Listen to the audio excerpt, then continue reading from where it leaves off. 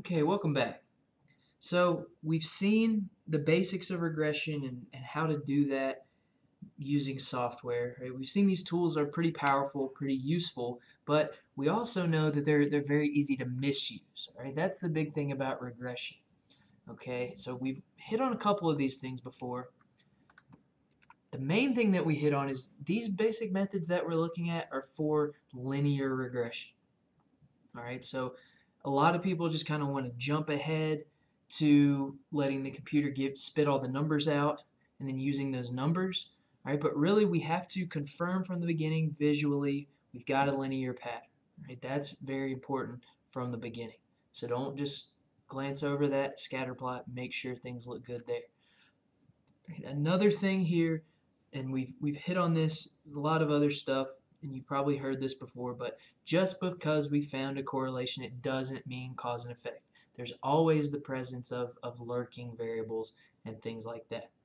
All right, so these first 2 points I don't think we need to expand on very much, right? But the things that we're going to introduce here, we don't want to do what's called extrapolation, and we also want to beware of influential points.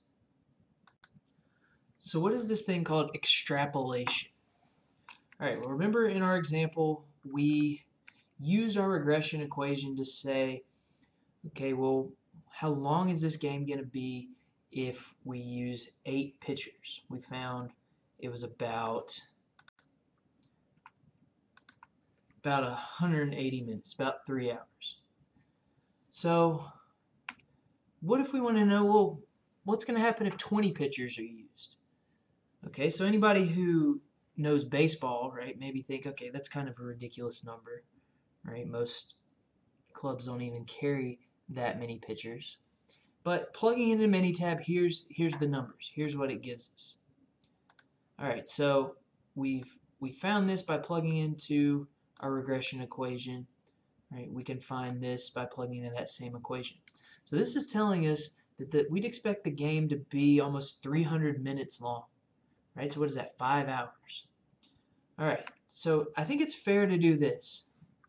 Right, it's fair, number one, because that's a reasonable number of pitchers to use in a baseball game if we're putting a little context to our example. Right, but what about 20? Is that fair to do? Well, even if you don't know anything about baseball, let's look at the data. So remember, our scatter plot looks like this. We had information what happens when 2 pitchers are used. Now that's kind of interesting because, and this is an interesting example, right? Because 2 is the minimum amount of pitchers that could potentially be used, right? That means both pitchers through a complete game. Up to what happens when 13, 14 pitchers are used. All right, so we know what's happening between 2 and 14. But is it fair to see what's happening at 20? Is that really useful? Right? Probably not, because number one, we're not sure that linear pattern continues past 14, right? So as I mentioned, most teams don't carry enough pitchers for say there's 2 teams, that'd be 10 each. Teams don't carry that many pitchers, right? So what if you started having position players playing and they were really bad and the game just got even longer, right? It started exponential, or maybe it just levels off at some point, right? So number one, we don't know if that linear trend continues, right? So that's one reason extrapolation isn't fair. And this idea of extrapolation is also a reason why we mention the interpretation of our y-intercept isn't always useful, because lots of times that y-intercept is extrapolation. Okay, so that's one thing we want to watch out for. The next thing we want to watch out for are the presence of what we would call influential observations. All right, so one way of defining an influential observation is a point that has a big effect on the calculation of that regression line. All right, so let's think about a new example here. So here we've got a scatter plot of the number of beers someone has drank and their BAC. Right? Obviously there we would think there would be a relationship. The more beer you drink, the higher your BAC. So do you see any points here that kind of stick out? Well, yes, here's a point that sticks out. All right, here's another point that sticks out. But think about the difference in these 2 points. All right, this point up here that's circled in green, right? This point fits the overall trend. This point down here doesn't. Okay, so the regression line calculated with the point circled in red looks something like this. Our regression equation calculated with the point circled in green looks like this. The green regression equation looks like a little bit better representation of the overall trend. If I take this point out, we're getting better results. All right, so that tells us that this point is an influential observation. And then there's something weird going on there, right? This person, they must have been drinking O'Doul's or something, right? So an influential point is something that's making our results off, all right? But so we think about influential observations a little bit differently than we think about outliers in the univariate case. Right? Now this point, probably not an outlier in X or Y, right? So when you're thinking about is this point an outlier, think about our scatter plot. If all these points were able to just drop down and make a dot plot on the x-axis, right? This person wouldn't be an outlier. What if we were able to put them over on the y-axis and make a dot plot? This might be an outlier in Y. Okay, so you potentially can be an outlier, right, but not necessarily an influential point. You could also be an influential point, but not necessarily be an outlier. Okay, can you be both? Well, what about this point? All right, this person would be an outlier in X, and definitely an influential point. Okay, so don't get the two confused. Outliers are more for the univariate case. Right? Influential observations are, we think about that in the context of regression. All right, so how do we know how influential something is? Right, because we know looking at scatter plots can be sort of deceiving. All right, so we want to put a number on just how influential a point is. Well, that's where this idea of residuals come in. All right, remember, one of the big points of our regression line is to predict y for given values of x. But that prediction isn't always going to be perfect. Right? We may make an error, and this error or this residual is found by taking what we predicted with our line and subtracting what we actually observed. So let's kind of try to envision that with a simple scatter plot. All right. Each of these points has a vertical distance from that least squares line. Right. The point of the least squares line is to try to minimize those distances. But unless our R squared and R very, very high, unless our association is very, very strong, right, that line isn't going to pass exactly through those points. So there's going to be a little bit of error. The number that quantifies that error is called our residual.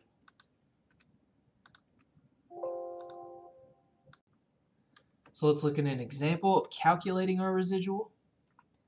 And so let's say we wanted to predict what's going to happen if 12 pictures are used.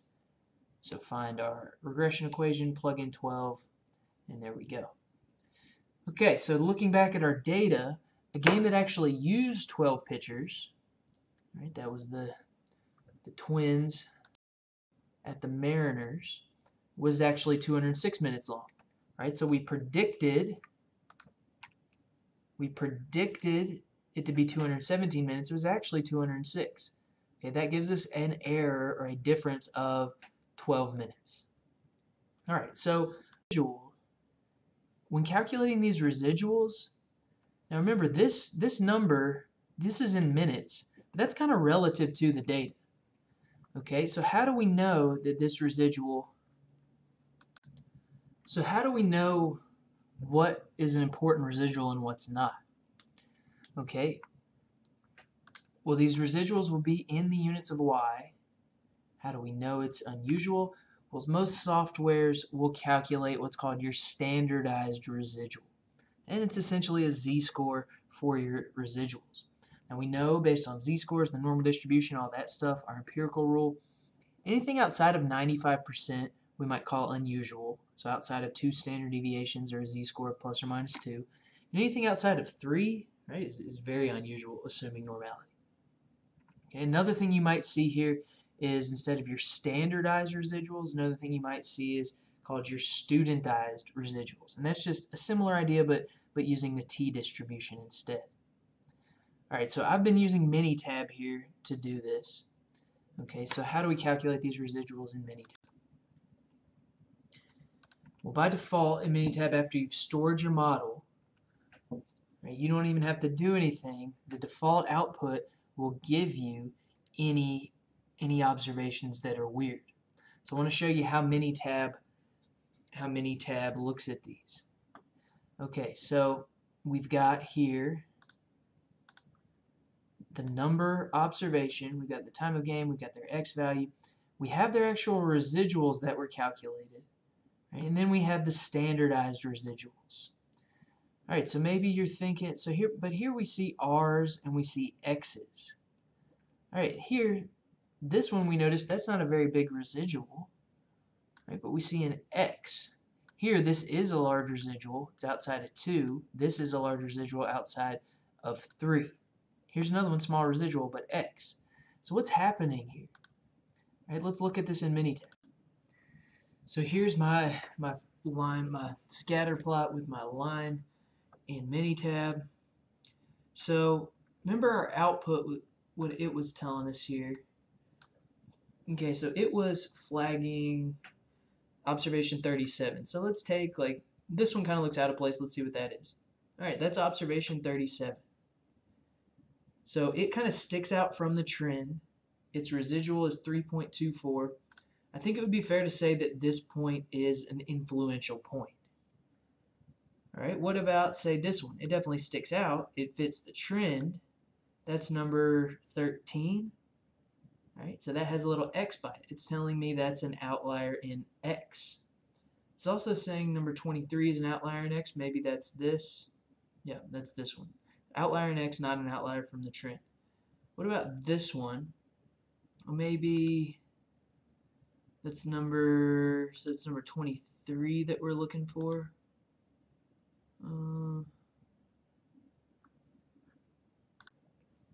Now something else to think about. It does tell us that we have 2 large residuals. One's a large positive and one's a large negative. Now the positive one is a little bit bigger than the negative, but in some cases, if we have an influential point, if we have a large positive influential point, we have a large negative influential point, well, what's going to happen there? They're kind of going to cancel each other out, right? So in some cases, if we've got 2 that cancel each other out, maybe our results are okay. But if I have just like one really big positive or one really big negative, maybe there's something weird going on there and we could get better results without it. Now, what if I want to see not just the concerning residuals? What if I want to see all of my residuals? That's possible to do in Minitab. Okay, so once you've gone to stat, regression, you've stored your line plot here, right? When I go to fit regression model, okay, when we go here to our results button, fits and diagnostics, it says only for unusual by default. If we want to say for all observations, there we go. Okay. And it'll calculate all of our residuals here for every observation. So if that's something you want to do, it is doable here in Minitab.